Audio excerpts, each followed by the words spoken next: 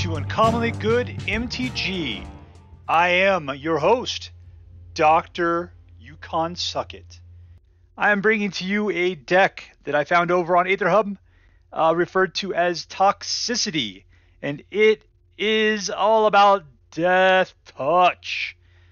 We threw in there's a Fynn the Fangbearer, so that makes that Death Touch into poison counters.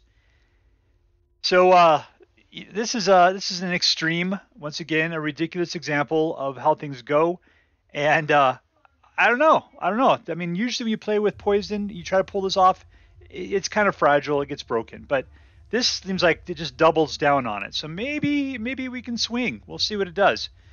So anyways, to start off with, we have Blizzard Brawl, which is going to turn your poison guys into, anything killing machines. On the light side, we also got Snakeskin Veil, which gives you guys hexproof. We've got Tamiyo's Safekeeping, which gives them hexproof and indestructible. So we got a lot of things going on that's going to keep your guys alive. What else we got here? We got Compelled Duel. So target and creature gets +3/+3 until end of turn and must be blocked this turn if able. All right, so yeah, that means that it must be blocked. I guess that's by just one guy. I'm going to say because there's a unicorn that's pretty sweet that everything has to block if it goes. It might be worth putting in here. But anyways, so you got a bunch of stuff that says, yeah, my guys are going to live, and you have to get into a fight with it one way or the other. To do the fighting, we've got this guy who's a snake ninja, and he's a 1/1 with Death Touch. We've got Tajuru Blightblade, who is a 1/1 with Death Touch. We've got, what do we got here? Toxic Scorpion, who's a 1/1 with Death Touch. And he gives another creature Death Touch until the end of the turn. Here is a Ninja Turtle, who's a 1/3 with, it looks like, Death Touch. And he's got Ninjutsu, which means return unblocked attacker you control to your hand. Put this card onto the battlefield from your hand, tapped and attacking. And that you can choose, when he does damage to a player, to remove the Death Touch counter and exile target artifact or enchantment that player controls. So he's got a little something. We've got Fynn the Fangbearer, who, when he's out, anytime any creature deals combat damage, with Death Touch, he's combat damage to a player, the player gets 2 poison counters. And if they have 10 or more poison counters, they lose the game. So we just got to get this guy out and let everybody else do the work. We got Toski, the Bearer of Secrets. So his deal is he's indestructible. He cannot be countered. He's relatively cheap at 4 to put out, but he has to attack every turn if he's able, which is usually fine because, he'll live. No big deal. And then whenever a creature you control deals combat damage to a player, you draw a card. So the good thing about him also is that Scorpion could give him Death Touch as well. So we got an indestructible Death Touch murder machine running around. Looks like a weird looking squirrel is what he's supposed to be or something.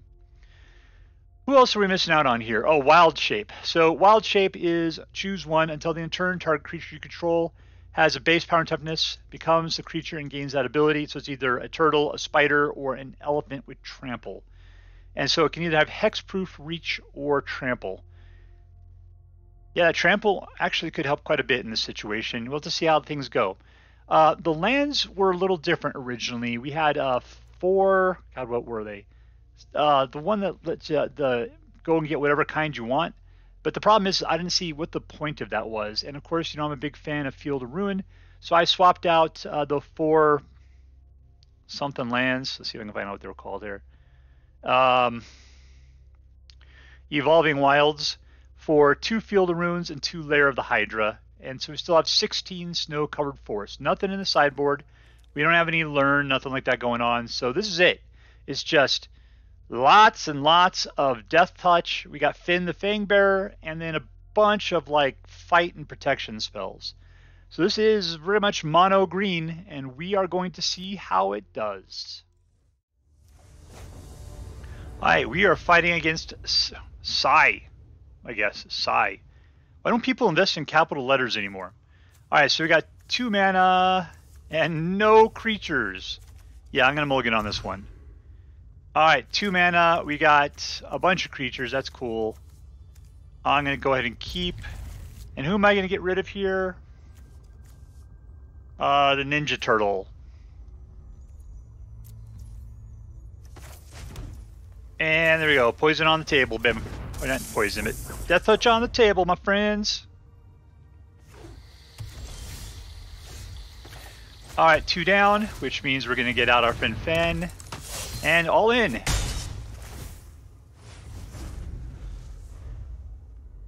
Okay, so now the Blizzard Brawls have to keep everything clean for us. We're going to go, and Snakeskin Veil's got to keep guys alive.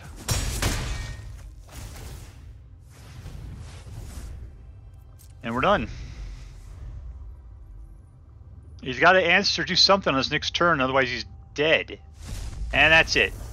Winner, winner, chicken dinner. We're playing against MATSU, who apparently invested in all of the capital letters. Got that capital letter money. Let's see, we got a little bit of some creatures here.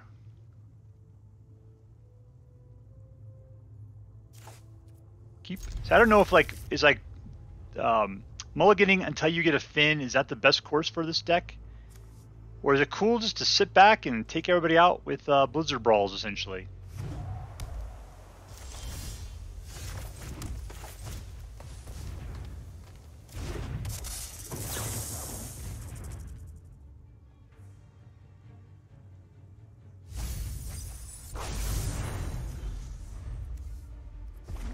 Dragon's Approach.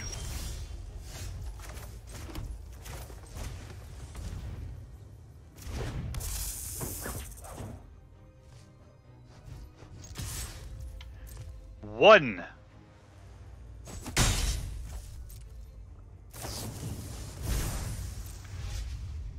Yeah, whatever, man.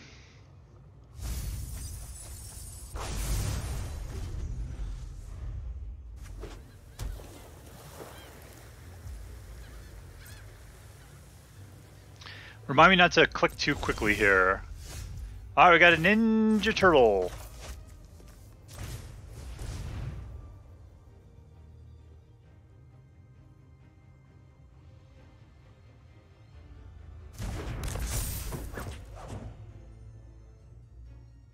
With that one for power, I just want to see the point of it. Alright, he's trying to kill somebody here. Let's keep them alive.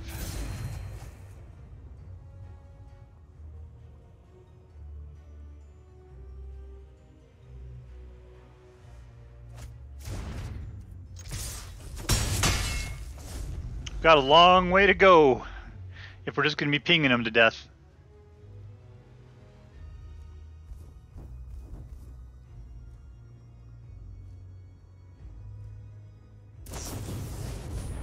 There's the opportunity to kill. I am tapped out.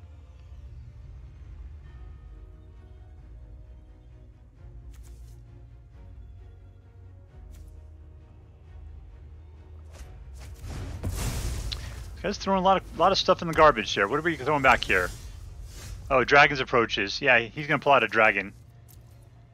Oh, let's see. Here we go. We've got Field of Ruin. We're good to go. In for the tax. Yeah, so yeah, those Blizzard Brawls are going to help, but they are sorceries, so I'll not be able to do it on his turn. Nope, decline, there's nothing to do.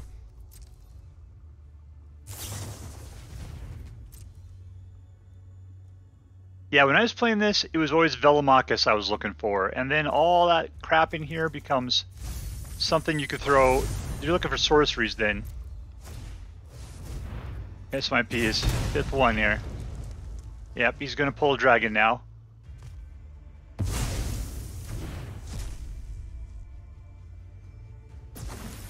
Velomachus, of course it is. I'm going to have to kill him on my next turn, provided that my dudes live through it. Come on, don't sweep the leg. Don't do it. That's just one. That's fine. Okay.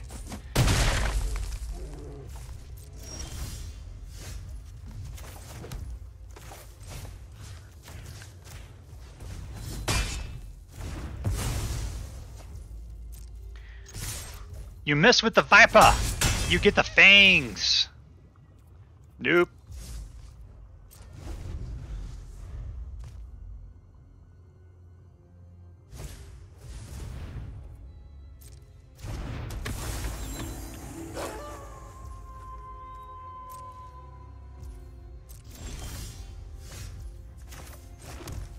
Let's go in for the attack.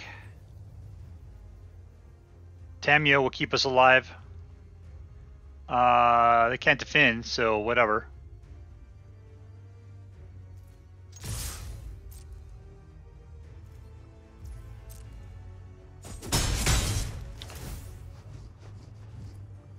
Decline.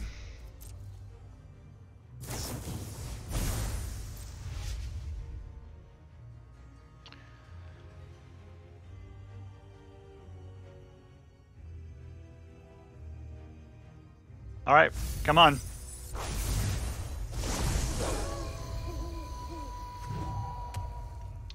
Oh no, she wolfed out.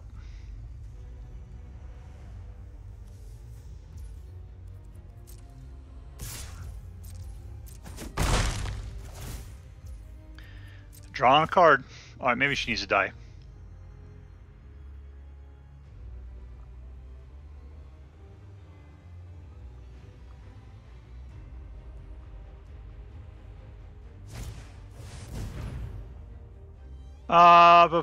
Deals non-dragon creature. Who do I want to keep alive?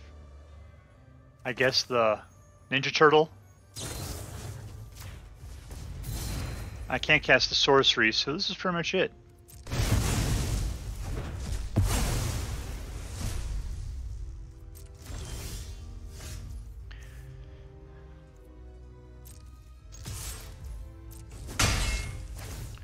That's a sorcery as well. Decline to take the action, and we're done.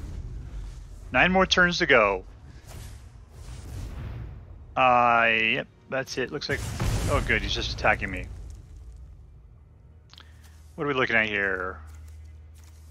1, 2, 3, 4. What does he need? Like I think it's 5 or something like that. All right, Scorpion. Double death touch. Decline.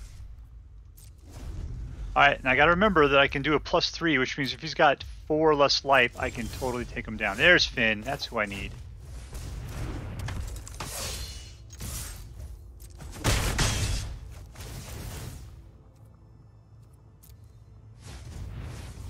There we are. That's much better. And I got nothing that's gonna keep him alive. If he sweeps the board, I got problems.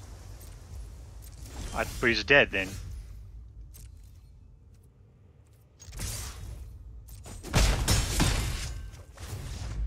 And we win. Well, that is a weird thing the Ninja Turtle's doing down there. Victory! So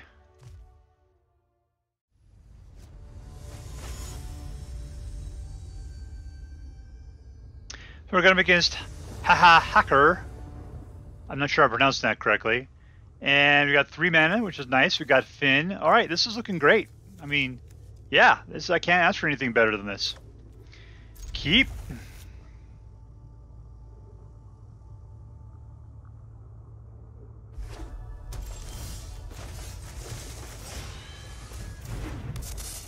Twirly twirly.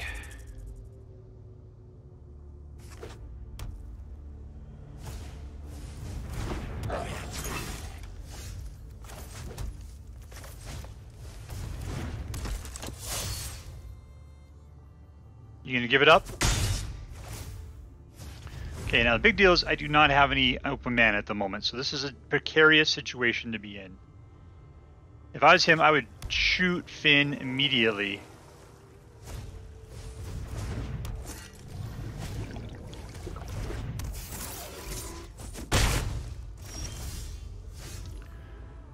Alright, there we go. So now I got 2 things that keep my dudes alive. I guess hexproof and +1. Let's go in.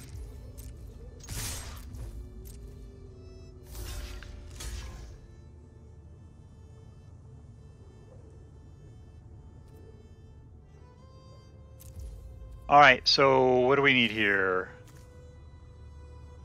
Gonna deal with one. Let's go for 3/3 elephants. We trample. And let's make them live. And we're done.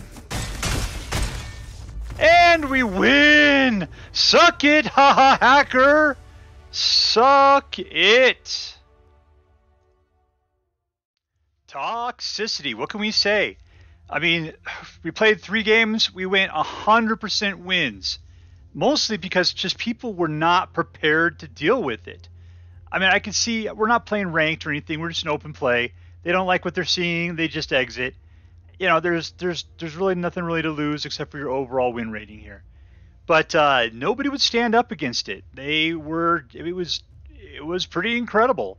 So yeah, the cheap creature tricks, I guess the tricksy stuff you do with the Snakeskin Veils and the Tamiyo Safekeeping and the Wild Shape, that is some pretty cool stuff. Yeah, and you know, the big secret here is you really need Fynn and you need him early. So it may be worth mulliganing the first, 1 or 2 hands if you don't get Fynn to try to get him, because man, you can see if you're not, you're just pinging at him one at a time until eventually you can get Fynn into play. So yeah.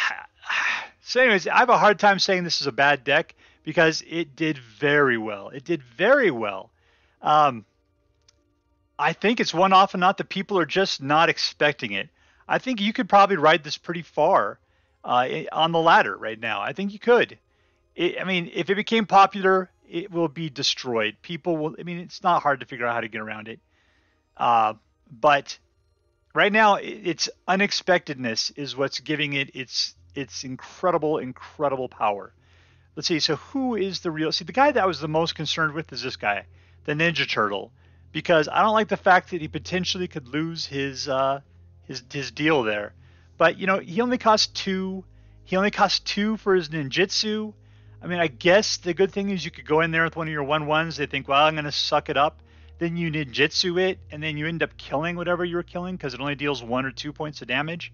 And then you're like, haha, I killed your dude, even though, my guy lives. And then you're able to put that last guy out on your next turn. I mean, yeah, and you don't have to give up on the tokens. So I guess he has Death Touch as long as you want him to.